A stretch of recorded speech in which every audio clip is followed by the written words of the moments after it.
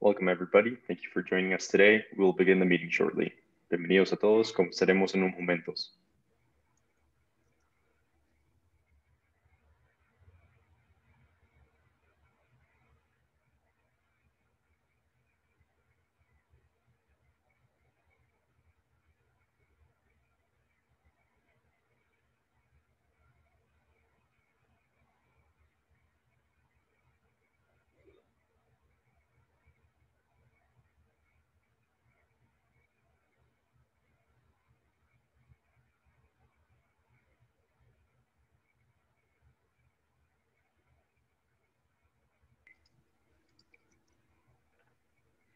Welcome everyone, and thank you for joining us today.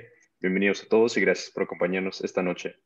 Tonight's meeting will be conducted in both English and Spanish, and we will provide live interpretation in both directions.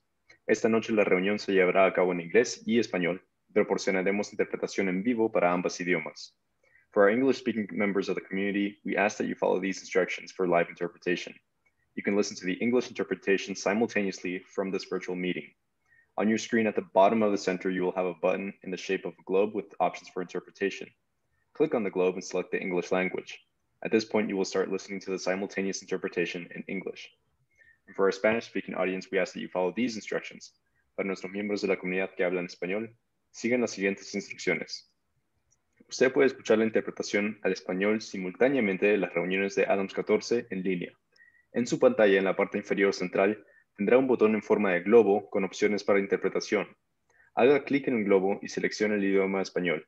En ese momento comenzará a escuchar la interpretación simultánea. And now, thank you very much, and we will hand over the meeting to President Lewis. Muchas gracias, y ahora les daremos el tiempo a la Presidenta Lewis. Thank you. Good afternoon and welcome. I am Ramona Lewis, Board President for Adams County School District 14.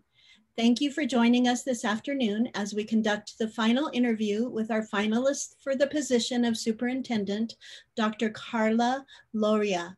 Dr. Loria is currently the Chief Academic Officer for the Clark County School District in Las Vegas, Nevada, the 5th largest school district in the United States. She is one of 2 finalists the board identified last week after an extensive search process that started 4 months ago. In partnership with our search firm, JG Consulting, and the Adams 14 community, a comprehensive leadership profile identifying the characteristics and traits of the next superintendent was created based on input received from Adams 14 students, teachers, staff, parents, and other community members at 7 public forums. That leadership profile was then used to guide the identification of finalists from an impressive group of 34 applicants representing 12 states. While that part of the search process must be done confidentially, the board has endeavored to move forward with as much transparency as state law allows. Earlier this week, we hosted a community forum to introduce the finalists and invite feedback. One of our finalists unexpectedly withdrew after the community forum, but we are very excited to be here this afternoon with Dr. Loria. Individuals from within and outside the district have provided feedback on her candidacy, and we have worked hard to prepare questions for the interview today, which reflect the community's input. Welcome back, Dr. Loria. We look forward to hearing additional information about your experiences this afternoon. Would you please, oh, there she is, okay, great. First, I'd like to ask each of our board members to introduce themselves before we begin the formal interview process.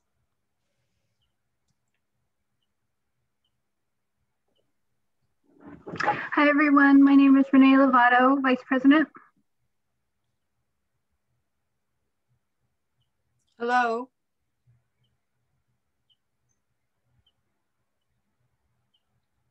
Hello, my name is Connie Quintana, Treasurer of Adams 14 School Board. Thank you. Good afternoon, everyone. My name is Maria Zubia, and I'm the Secretary of the Board. Buenas tardes, good afternoon. My name is Janet Estrada, School Board Director on Adams 14 School Board. Thank you all. This afternoon, we will ask Dr. Loria 4 questions during the first hour of our time together. 2 will be in English and 2 in Spanish. After that time, board members may ask follow-up questions or ask additional questions that we have prepared. Once the interview is complete, the board will adjourn to executive session with council. The next step in the search process is appointment of the new superintendent, and we set aside time to consider that at a special board meeting on May 14th, 2021. Dr. Loria, once again, welcome. You will have 10 minutes to answer each of the first 4 questions. Monica Avena, our administrative assistant, will be the timekeeper.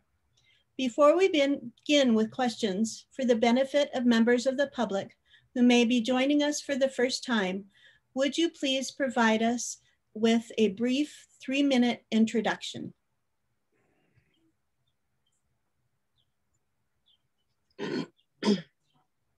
Oh, you are on mute.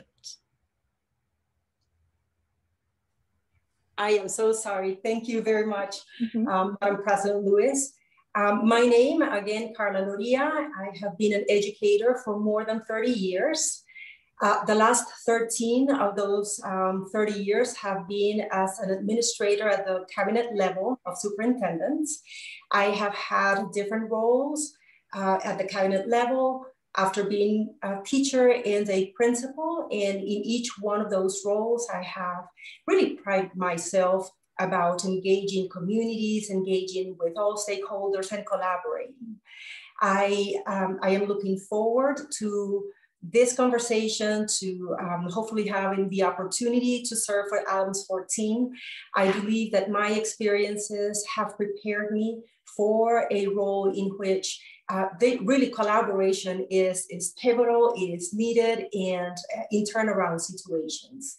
I have most of my career, more than 20 years, have been in Title I schools and in communities that are really impacted by social issues and hardworking individuals, hardworking families. And that's my passion. I want to work with families. I want to make sure that before I am gone, I am leaving a legacy of improvement for students because the students deserve it. My motto and what I tell my principals and my colleagues is we do have only 1 year to make it right for a 2nd grader, for a 10th grader, or for any child because they only have 1 year in that grade. So I look forward to working with all of you, to getting to know you and to allow you to know me as well so that we can together make Adams 14 the best place for our students.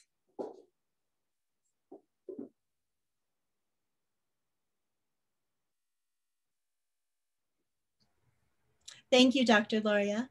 Now I will ask the first of our 4 questions. In the community forum, you highlighted performance gains achieved under your leadership. Can you tell us about the work you did that supported those results? Also, please describe specific strategies you know improve student competency in reading and math. Yes, thank you. Thank you for the question. Yes, I have actually been in all my positions. I have had a track record of improving student achievement.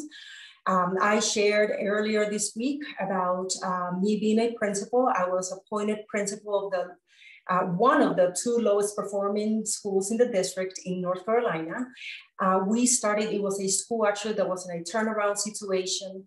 We started a Spanish immersion program for our students, and the goal was to ensure that students would grow up or go through elementary and beyond with 2 languages. At that school, we really collaborated we actually took several steps. The first step was analyzing student data. It was a school, more than 90% of the students were minority, 100% of the students were eligible for free and reduced lunch. And we looked at the their data, but we went beyond standardized assessments. It was all kinds of data going beyond assessments. We looked at their experiences in the classroom. We looked at the attendance of the students, because we do know that attendance and being present in school is highly correlated with student achievement. We also looked at suspensions, and we also looked at what were the skills that we were sending our students with to be successful in sixth grade.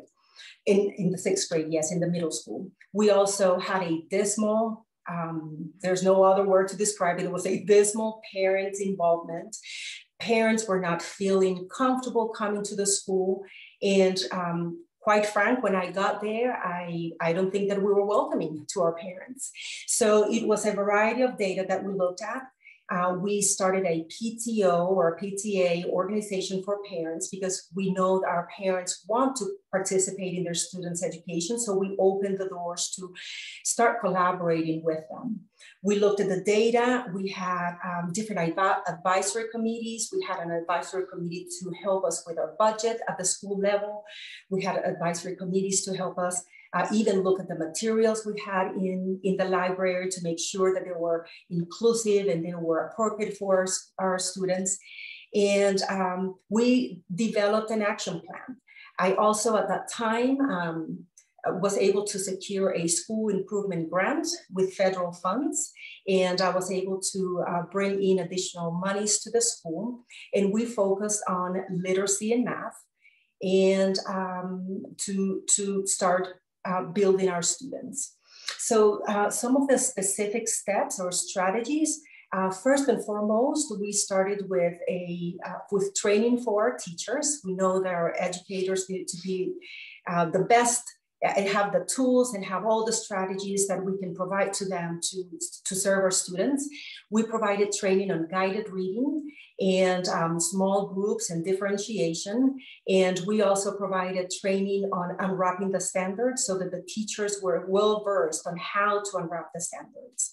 We set up POCs at the school. Actually, back then it was not even called POC, I don't think, but we had our teacher grade level meetings. And we were, actually as a principal, I was present there, and we were looking at specific data points, like the ones I mentioned, even formative assessments, because we wanted to make a change for the next day of instruction. I think that if we focus only on the standardized tests that we have once a year, it's already too late. Like I said, the students had only one that year and one that in that grade level. So we had small groups instruction. We added 30 minutes to the day. And we actually, for that period of time, we had flexible groupings. We had groupings where students were being scaffolded, some skills probably that they were lacking, but we were also accelerating students. And we set a expectation of a culture of high expectation for our students. Parents were invited to come in. They were invited to observe classrooms.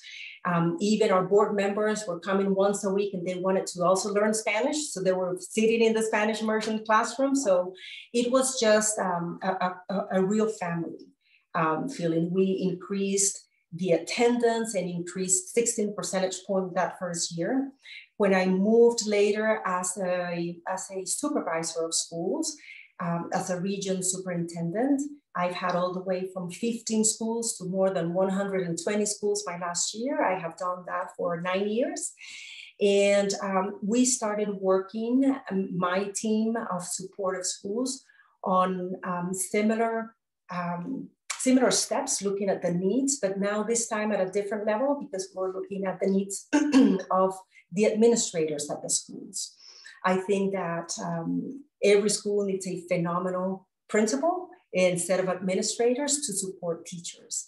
So we worked on student culture in adult culture to set up expectations. We worked on data analysis and using the data that I mentioned before. We worked also on teacher feedback and observation, making sure that our administrators were present in the classrooms, providing daily weekly useful feedback. We say that if the feedback cannot be something that the teacher can tweak in at least one day, it's useless feedback. So it is something that they can start growing little by little, but if think about having that type of feedback the entire year, how much better you can become as a teacher. And we added also, for some of the schools, we had additional time, and we were very specific on how to use that time. As far as the math instruction, one of the grade levels that I actually noticed in Adams 14's data, that 4th grade and 6th and 7th grade, they are showing a dip in math and reading scores, but that was consistent with the data that we were having in our schools. Our 4th graders in math and 6th and 7th were actually showing a dip in math scores. So we brought in tutors to work with the students during the day. It was not after school or before school, during the day. And they were working with the students, 1 to 3 students on a weekly basis. Not working on scaffolding. Every 4th grader had an opportunity to have a tutor in mathematics, and we were working on scaffolding and accelerating students. Another strategy that I think worked very well was bringing student data culture within the student community. Students know their goals, they knew what they were aiming for, and they also were responsible for, during the parent-teacher conferences, share with their parents, this is what I'm doing great at, and these are my goals. And they had their folder where they were having their, tracking their data, and we were celebrating with them. So within all these cycles, we were celebrating every little small win. Thank you very much. You're welcome. Thank you. Sorry, I have to find that mute button. By now. Dr. Lydia, your resume and what you've told us still tells extensive experience. Can you tell us a little more about your frequency and job changes and within your different district level, different districts and different positions? Yes, absolutely. And I'm glad you asked that, because I interview also, and I have hired many administrators. And as a hiring group, sometimes you feel a little concerned about people jumping from job to job, or even from state to state. You start thinking, is she running away from something? But that is absolutely not. I was actually running towards something. I started my career in Costa Rica. I was a teacher and administrator there. I was a professor at the university there. And I was offered a contract while I was in Costa Rica to come and teach in North Carolina. So I came, and soon after I became an administrator, within probably 3 months, I was offered a position as an administrator. And I was then recruited by a superintendent for whom I worked for probably 15 years, or 13 years. As a superintendent, he went from North Carolina to San Diego. He had hired me as a principal and recognized the value that I could bring. So he asked me to join his cabinet, and we packed and went after his vision, to support his vision. And then he moved to Houston, and I followed him as well to Houston, to the point that even my daughters were asking him to move to Europe or France or something like that so that we could go. I was then recruited to go to Colorado, and I really liked that experience and wanted a smaller district. I had always been in large districts, and I truly wanted to be have that experience of a small district. And I went there. The person who recruited me actually worked with me in Houston. So interestingly enough, this is the second time in my life that I interview for a job, because they always recruit me. They know the work that I do, and they recruit me. And after that, I was also recruited to be a region superintendent in Clark County.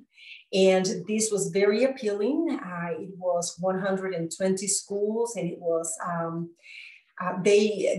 the work that is happening, it's great work. Soon after, I was promoted to be a chief academic officer. So every time I moved has been because I have been heavily recruited. It has been for promotions. And on the other hand, I do believe and I want to believe in the work that is done in a district. I do not want to stay in a district and just because it feels comfortable. I like hard work. My husband says that I will never retire, and that's probably true. So I like the hard work, but I like the right work. And the right work is around turnaround. The right work is to be able to be an advocate for those who, for whatever reason, will not be an advocate for their own families. Not that they don't want to, is sometimes understanding the system, understanding the systemic oppressions that we in our systems have. And that's what actually attracted me heavily to Adams 14. I also, I am very interested in going back because our two adult daughters live in Colorado, and I just became a grandmother. So me being a teacher and starting actually my first year as a teacher in pre-K, I cannot understand my life without being close to my granddaughter and being part of her life and supporting in whichever way I want. So that explains a little bit of the movement. It has been intentional in a way. I believe that has also given me the opportunity to learn how things are done in different places, different cultures, different areas in the United States and beyond, because I was also in Costa Rica. It has allowed me to meet a lot of people and learn from the best and also learn what not to do. Because when you have different leaderships, styles, when you have different cultures in a district, you start picking up what you want to do when you grow up and what you do not want to do. And I think actually I would not change any of those experiences because I believe they have prepared me, they have made me adaptable, they have made me flexible, they have allowed me to meet a lot of great people and to have an extensive network that will serve Adams 14 when I get there, if I am honored with the opportunity. Thank you so much. You're welcome. Buenas tardes. Buenas tardes. Esta pregunta va a ser en español, doctora Loria. Nos gustaría que empezara hablando con nosotros sobre el liderazgo. Ahorita mencionó algo sobre el liderazgo. Describa su estilo de liderazgo y denos ejemplos concretos de cómo ha conseguido y mejorado el rendimiento académico utilizando este estilo. Y también, por favor, denos un ejemplo de cuando este estilo no funcionó y lo que aprendió de esa experiencia. Perfecto. Muchas gracias, Silvia. Mi estilo de liderazgo, creo que lo pueden describir dos palabras. Número uno, tengo un estilo colaborativo. Y esto creo que al principio tal vez no era algo que yo tenía tan presente que era como algo necesario. Creo que al principio, inclusive cuando empecé a ser administradora, tenía hasta cierto temor de pensar que la gente no sintiera que yo no sabía algo o que no tenía la respuesta para todo, pero entre más tiempo estuve en liderazgo, más entendí que no tengo todas las respuestas y que tenemos que colaborar para encontrar esas respuestas. También creo que al ser colaborativa, las personas alrededor mío tienen la oportunidad de tener, de tener el mando de las acciones de ellos, porque no es el jefe o la jefa diciendo cómo hacer las cosas, sino es preguntando. ¿Qué es lo que podemos hacer? Colaboremos, intentemos esto. Si nos caemos, pues levantémonos unos a otros y sigamos, porque es muy difícil el trabajo, en especial en situaciones de mejoramiento como las que tenemos en este momento. Otra palabra que puede describir mi estilo es de servicio. Mi pensamiento es de que estoy aquí para servir. Y en el momento en que yo siento que ya no estoy sirviendo, pues probablemente es el momento en que mi ciclo en ese lugar terminó y debo empezar tal vez en otro lugar a servir mejor. Ejemplos concretos han sido, por ejemplo, muy recientemente cuando empecé en Clark County como superintendente de región. Teníamos a mi cargo, en mi área, teníamos más de 120 escuelas. Y al ser un distrito grande, pues hay un plan estratégico y hay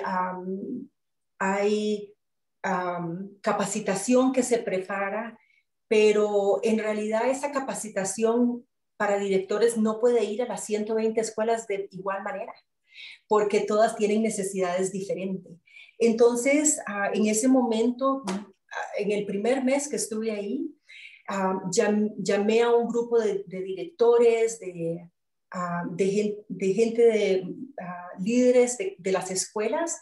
Hicimos un comité de aproximadamente 12 o 13 personas y el cargo nos reuníamos mensualmente o cada 2 semanas, veíamos las capacitaciones que estábamos proponiendo para los directores. Y también al ser nueva, hago muchísimas preguntas de qué ha funcionado, qué no ha funcionado, cómo podemos presentarlo.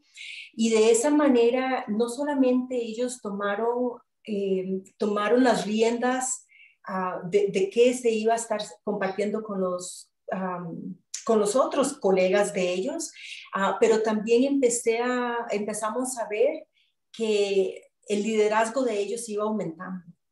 Al tener 120 escuelas, empezamos a ver también de que ellos se convertían en líderes dentro del grupo de líderes y empezaron a compartir cosas que funcionaban en las escuelas de cada uno y empezamos a seguir esas cosas que ellos decían que iban a hacer y nos asegurábamos nosotros como equipo de 2 cosas: que tuvieran todos los recursos para poder hacer lo que ellos decían que querían hacer y habíamos visto el data, habíamos visto las necesidades de los niños.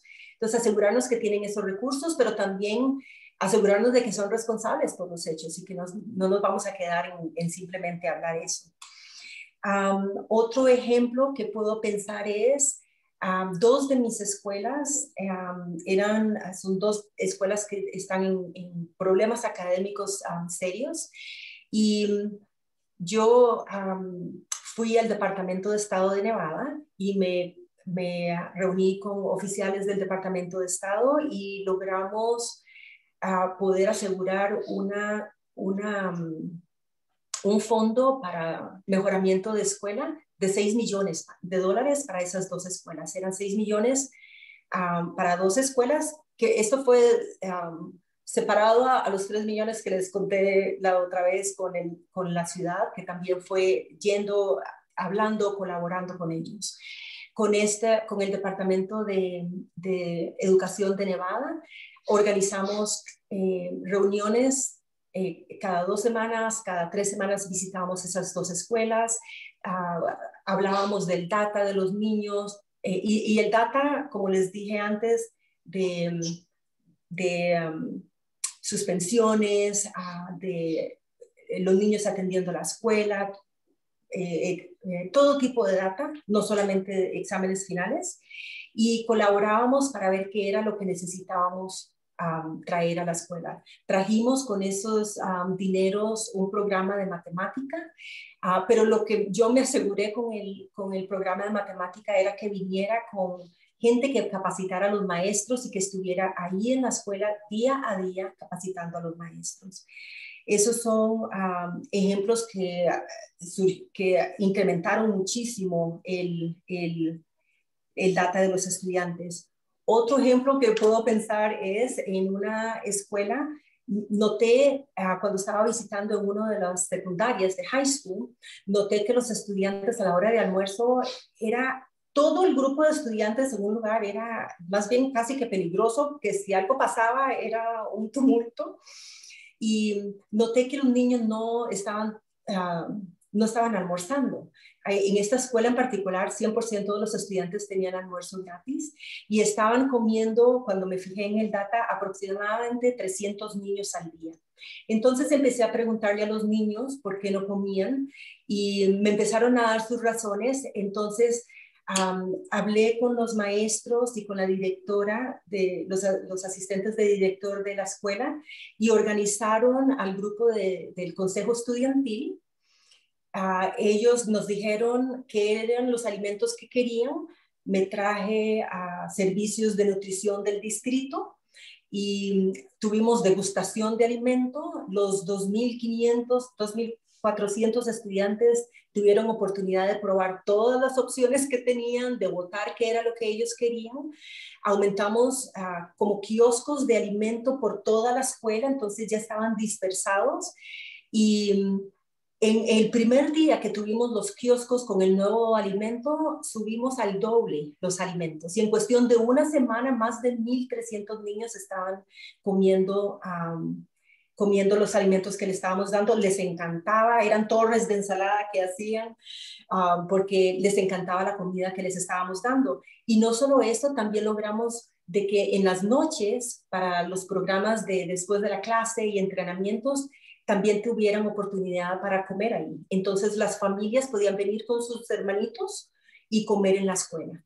Esas son oportunidades de mi tipo de liderazgo que ha aumentado, porque al ser inclusive con los alimentos aumenta la participación de los estudiantes, aumenta cómo ellos se sienten emocionalmente. Bajaron las suspensiones y los problemas que estábamos viendo teníamos mucho en las tardes, porque por lo menos yo cuando tengo hambre estoy brava y todo me enoja. Y lo mismo los niños, y hasta las suspensiones bajaron. Así que fueron 3 ejemplos, estos son 3 ejemplos que aumentaron los rendimientos de los niños a través de la colaboración y de servicio. Gracias, pero le iba a preguntar, la otra parte de la pregunta es si tenía un ejemplo donde no funcionó y lo que aprendió de esa experiencia. Sí, he tenido varios. Sí, gracias por recordarme esa segunda parte. Hasta un minuto. Un minuto. Una de las veces que no me ha funcionado fue cuando de hecho fui a tener una reunión con una directora, y la directora en ese momento, honestamente fue mi manera de presentar las cosas, porque llegué casi diciendo necesitamos mejorar esto y estas son las cosas que hay que hacer. Inmediatamente se puso a la defensiva, no llegó mucho más allá la conversación.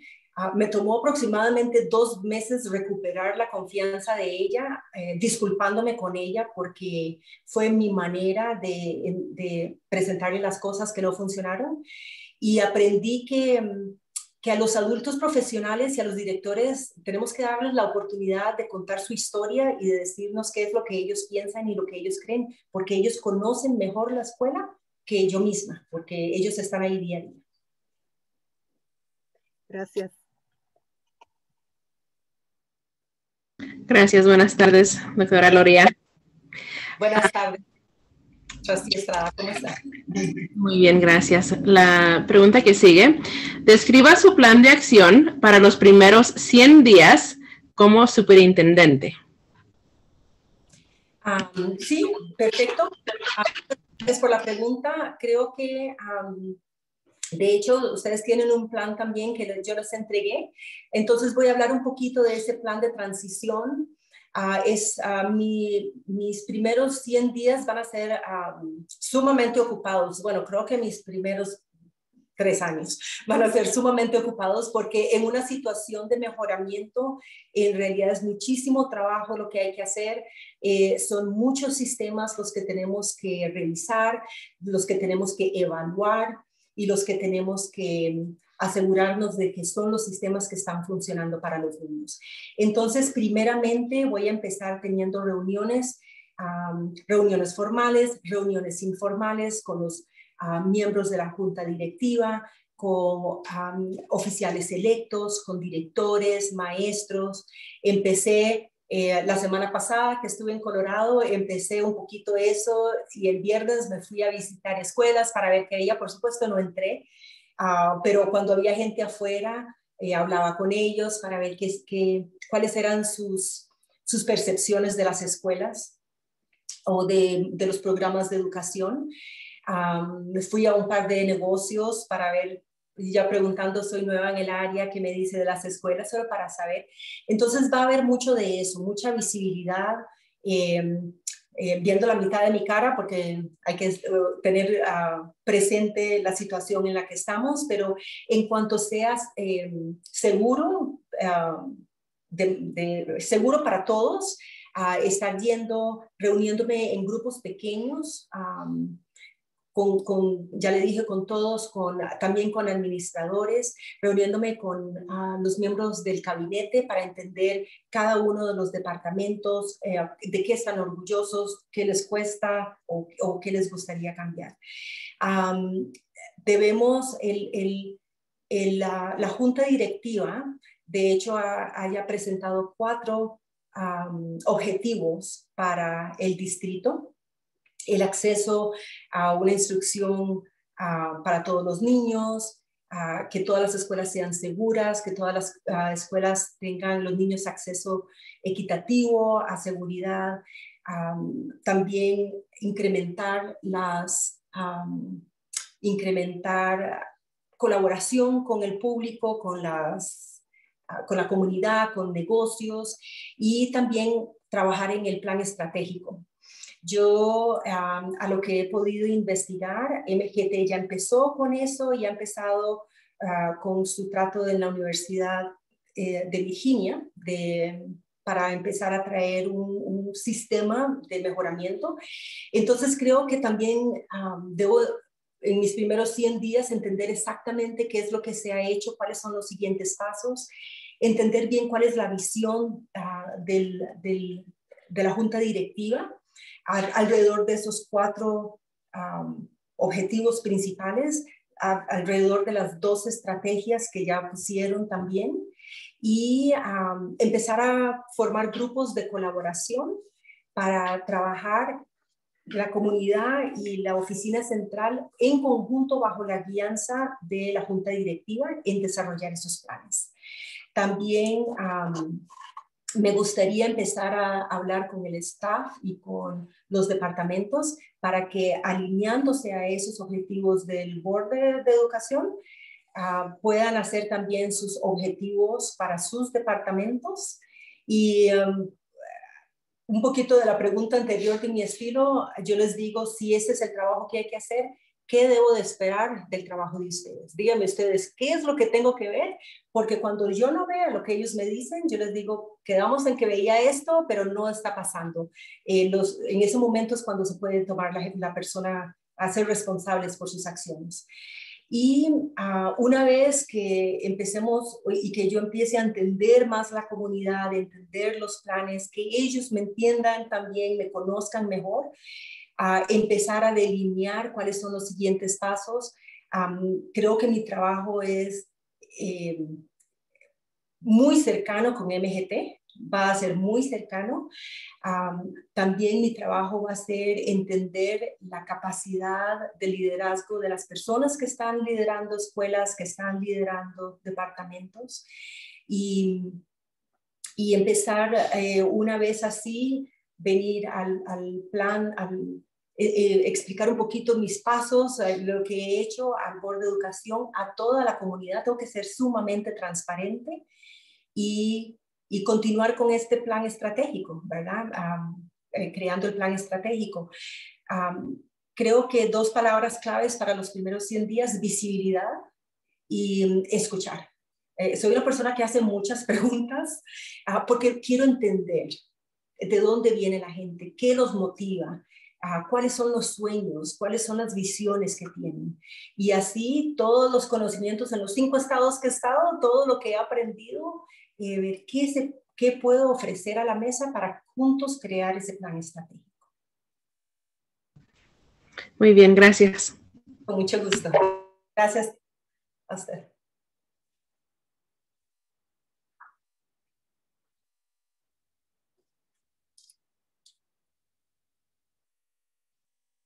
That pesky mute button. Thank you, Dr. Loria.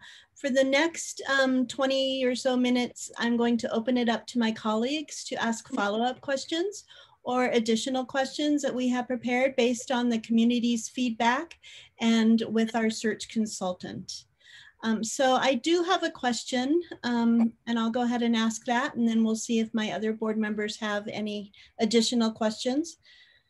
Please tell us about your turnaround experience and or school performance rating improvement. And you've discussed a little bit about that, but how would you approach improving student academic performance in collaboration with MGT? Thank you for the question, Trustee Lewis. My turnaround experiences, as I mentioned a little bit, the last 20 years basically has been around that. In the different positions that I have had, as a supervisor of schools, primarily after I was a principal and became a supervisor of schools or a region superintendent. I was always given the group of the lowest performing schools or a group that has a good number of struggling schools because of my experiences. And at all times, we were able to see significant improvement in the different areas and in a very short turnaround. I believe in turnaround, it's very hard to be in a turnaround school. I remember me being in my school, the lowest performing school, turnaround situation. The stage was already saying something different needs to happen or else. And it's hard work. And we focused on celebrating the little things that we were winning and making sure that whatever we bring forward, we must be consistent. We I think, have in education the habit of bringing the next new shining thing. And things change all the time. And teachers cannot adapt to the new program or cannot, by the time they learn it, the new one comes in. So I believe one of the successes of turnaround is to do homework at the beginning to identify what strategies we're going to implement and be very strategic on implementing those with fidelity. But at the same time, not being blindsided by, okay, this is where we're going, have those benchmarks that we are consistently looking at student data, observational data, and all types of data so that we can start tweaking it as well, but with that level of fidelity and consistency. In Houston, I was given, the first year I was a chief of schools, I was given 63 schools. 25 of those schools were considered improvement required by the state. And we implemented a series of professional development that actually supported school culture in not only adult culture, but also student culture, the data analysis and having a culture of data analysis, which can be very intimidating because it's exposing the work and what we do, but it's okay. We need to get there to get better. And focusing on professional development of our teachers and also that feedback, constant feedback to the teachers. In 1 year, 17 of those 25 improvement required schools got out of that state. And a lot of work. My role with MGT, I think I consider myself blessed if I go there and I have them to support. They have been there a couple of years. They are experienced superintendents. So in a way, they're going to be mentoring me, and I will be learning from them, and they will be learning from me. I believe that we don't stop learning, and I will be understanding the strategies that they're bringing. They have much more experience as superintendents and looking at situations differently. But I also think it is important with my work with them to start regaining that local control, because we don't need or want an external manager for very long or forever. So I believe part of that work is, yes, I'm going to be learning from them. They're going to be learning from me, working together, continuing the work that they have started, ensuring that it's being evaluated. But we're going to 35 seconds remaining. Thank you. But we're going to gain that local control.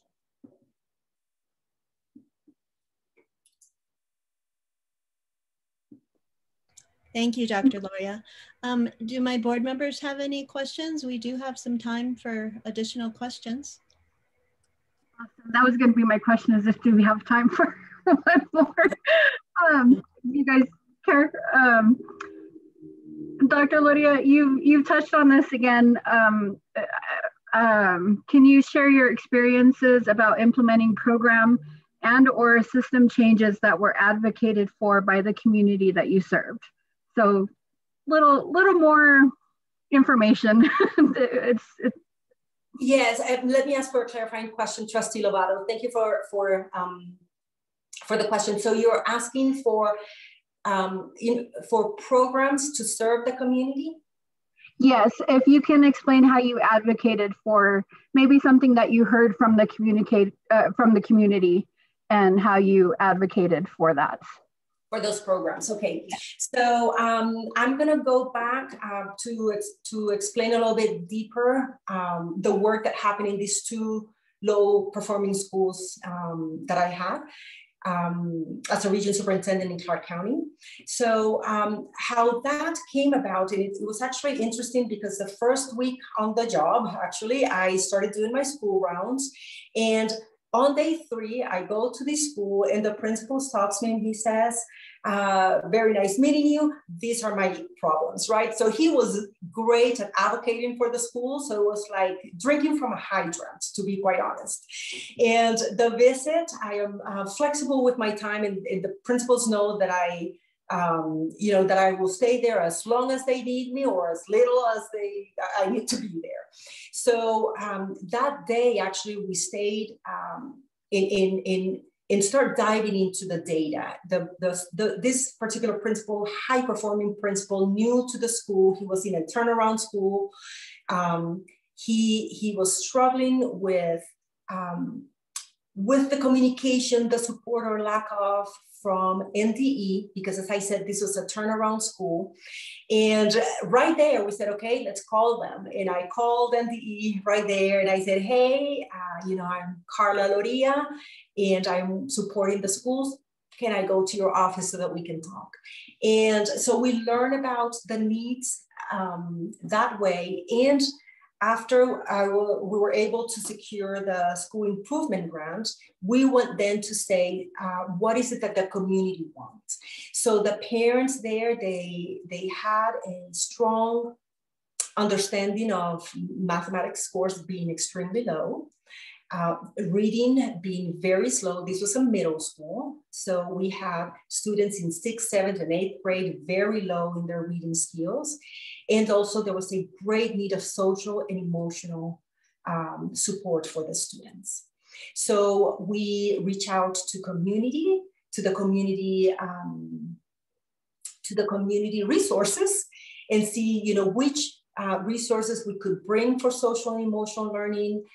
The school actually in partnership with a community organization. We are, and actually that has taken a little bit, but we are in the process, and my hope is that in August, we're going to have a clinic at that particular school where students can go in and get services for free with the help of this organization. And then we looked at, when we said, okay, the need is in math, parent meetings, they were concerned about the math, the low math scores, and the lack of ability of the students to do that. So we looked at the different programs. We brought experts in math, not only at the teacher level, at the school level, but also from outside of the community and in central office. And we looked at the programs and we identified one. So the next step was now connecting with that company and ensuring that what they were going to bring was not going to be just a sales pitch, but really understanding these are the needs and this is what I'm looking for.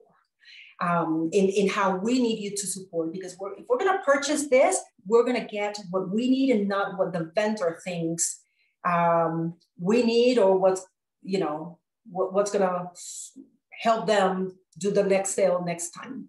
So I'm a little intense with vendors, I would say. I think that that's a good word to say it, because I do not want sales pitch. I want somebody who will come and listen to the needs and really give us what the students need. And then the social emotional, we talked about the math, and then the reading was another piece. So we looked at to doubling the reading block that they had. So there were movements for the schedule to support the students so they can have that. But also, the other piece that we heard from the community was to make school fun a little bit as well. So we brought additional clubs, and we were supporting the school with those extra little things to help students feel good with themselves, feel good coming to the school, be able to have some fun and be kids, right? But knowing that our goal is to ensure that they grow their achievement and their learning. So I don't know if that remaining the question. Yes, I don't know if that responds to your question, Trustee. Yes, thank you so much. Yeah. Okay. You're welcome. Board members, any other questions or clarifying questions?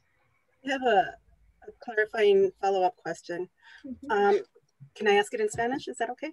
Mm-hmm. Absolutely, Trustee Zubia.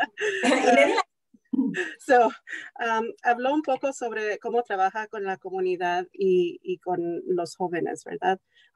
¿Qué oportunidades cree usted que funcionan o que le gustaría intentar para que participaran más los padres en la comunidad, o que participaran, no tanto participar, sino para que se escuchara la voz de los estudiantes cuando tiene que ver con cosas como acaba de decir de los diferentes sistemas y procesos que hay, ya sea para matemáticas, sea para algo divertido, sea para lo que sea. ¿Qué experiencia ha tenido usted con eso, o es algo que usted valora? Creo que ese es el centro de todo, porque si no tenemos esa conexión con lo que es relevante para la comunidad, entonces, ¿qué estamos haciendo aquí? Tiene que ser relevante para la comunidad que estamos sirviendo. Y lo que me ha ayudado a estar en diferentes lugares ha sido que las comunidades tienen necesidades diferentes y tienen no expectativas, pero esperanzas diferentes. Y por eso creo que una de las cosas que he aprendido a través de los años es escuchar.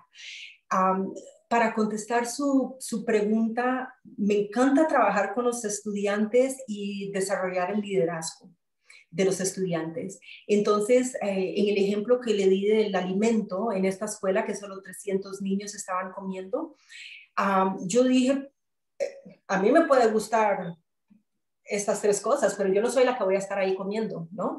Entonces, cualquier oportunidad en la que los niños sean los que manejan, los que están manejando el bus, como dicen, es excelente y es una manera de atraer a los padres, porque los padres quieren ver a sus hijos y quieren ver que sus hijos están avanzando y están aprendiendo, y cuando los niños toman ese liderazgo, están emocionados. Si me acuerdo, es más, hasta tomamos pequeños videos y pusimos en Twitter, los niños emocionados enseñando la comida, diciendo que tenían a sus otros compañeros, para las tardes las comidas que pusimos para la noche, enseñándole a los padres, estaban ellos maravillados haciendo, y los padres, tuvimos tantísimos padres porque les encanta a uno ver a sus hijos brillar y que están bien. Entonces, a todo nivel, desde los pequeñitos hasta los más grandes, si logramos encontrar qué es lo que motiva a los niños y les damos oportunidades de liderazgo, los padres vienen porque ellos primeramente van a apoyar a sus niños. Y una vez que estén,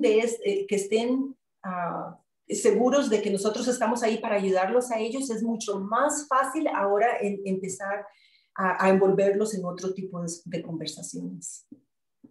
Muchísimas gracias. Le agradezco. Gusto, con mucho gusto, Trasti. Subia. Thank you, Dr. Loria. Board members, I think we have maybe a few more minutes. Any other questions, or we can go ahead and move to our closure? No? No question. All right. Well, again, thank you, Dr. Loria, for answering our questions this afternoon. Do you have any questions for us?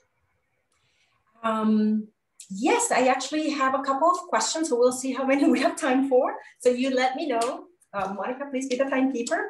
So I was doing research. I have been doing a lot of research around the district, and I noticed the ELL plan for the students, actually 10 years trying to get here, and it was finally approved.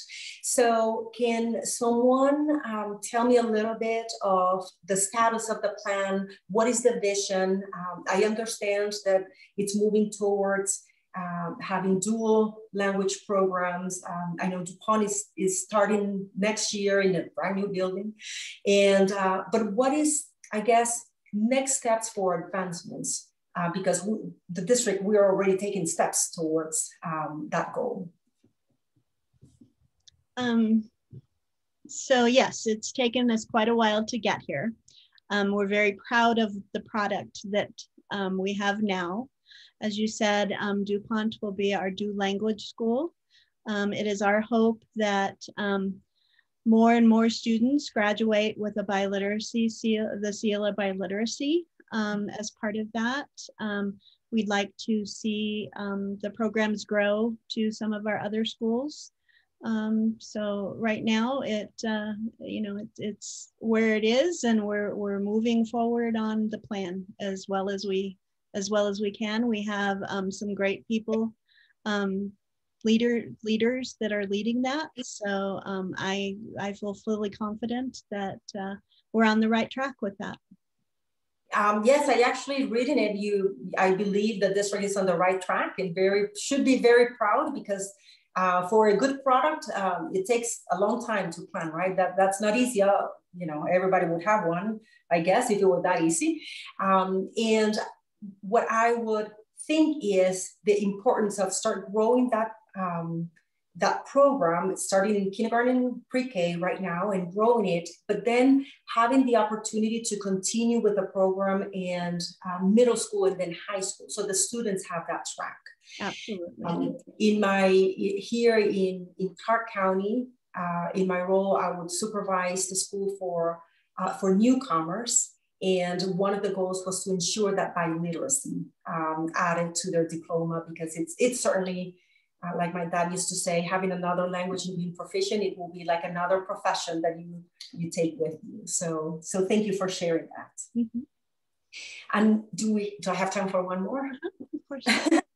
There, I also was doing research and came across an article about the data dashboard that was going to be implemented. If I understood the article correctly, it was to support, to start with 9th grade or start supporting the 9th graders, the freshmen, but it was a data dashboard to allow administrators and teachers have access to their data. Did I understand that correctly, or this data dashboard is something different? I don't have an answer to that, but perhaps. It's a very instructional question that was probably at a different level than the board, because it's a different. Yeah, perhaps one of my colleagues do, I'm not sure. Colleagues, do you have anything to add to that? Or maybe that's something we'll have to push to our superintendent and instructional staff. And if not, that's okay, because I will hopefully have another opportunity. And as I said, I ask a lot of questions. I'll bring a list. No, it's a good question. And just, you know, what I'm aware of, and I'm not going to speak out of turn, but I just know that one of the things that the high school has implemented with our moving of our principal from the alternative school to the high school was that when the scores, or, you know, the kids, the 9th graders weren't doing really well academically, they because of this, they were able to add an additional period of assistance, I guess, for the kids that needed it. So I know that that's how they've used the data, but I couldn't speak to the actual dashboard that you're talking about because I can't even remember. I mean, there's so many articles I wouldn't be able to speak to specifically that one, but I just know that some of the great work that they've been implementing at the high school was really to focus on the fact that some of the kids were doing very well, which we all know that it's across the country, if not across the globe, when it comes to virtual learning, right? And it was something that, you know, came out of, you know, the learnings during this pandemic. So that I know, but the rest you'd have to talk to the experts in that from our. I will. And actually I was quite excited to see that moving forward to data dashboards and supporting freshmen to start with, because it's for every student or needs to be extended to every student, because it's one of the levers. Data analysis and acting on that data to support students is one of the levers that will ensure that continuous improvement. So I was quite excited. So that's why I wanted to learn more. Thank you. Thank you. Thank you very much. Thank you. Any other questions?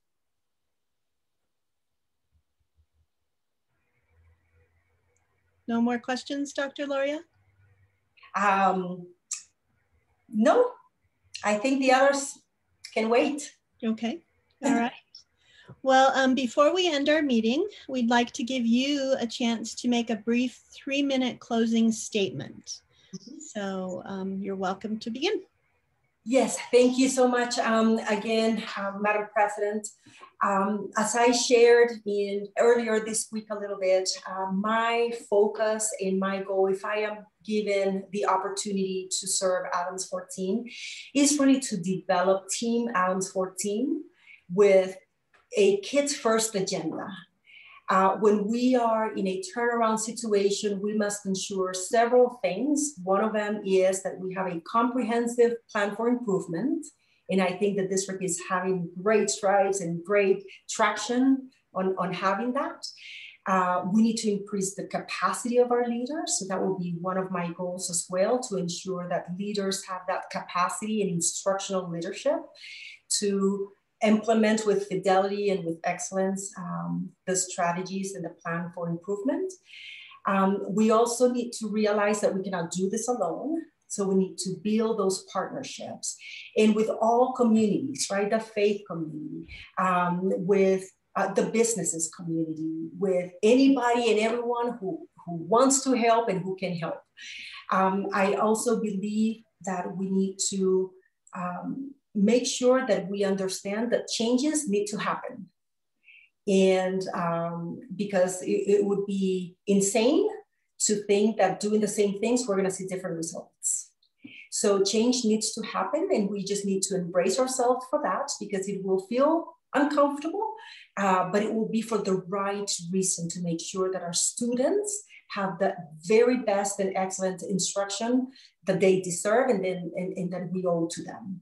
So changes need to happen at the classroom level, at the school level, and at central office level. So, and we'll be okay because we'll be together going through that change.